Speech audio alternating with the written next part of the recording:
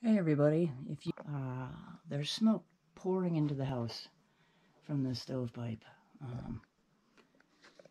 I might want to mention that I never wanted a chimney in the first place and said no to having one and just wanted double-walled stovepipe to prevent shit like this from actually happening and not have to pay for a chimney to be cleaned at all.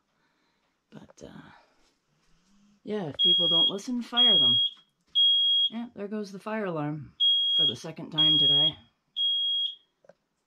This is really cool.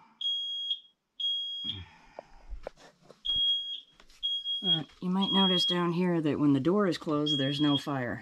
You have to open the door to get a fire, and when you open the door, this is what happens. Smoke is pouring out of here, and look, the fire started again.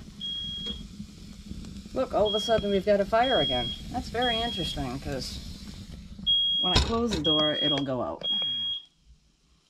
You got a huge draft problem in here. See smoke now coming out of the stove holes, right? This is unacceptable.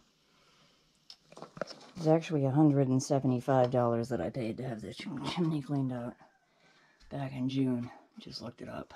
Well, that was less than 6 months ago, and I've never had the chimney cleaned out before that in 4 years, so I don't know what the deal is, but this is unbelievably annoying. See the smoke just pouring out of the cracks in the stovepipe there?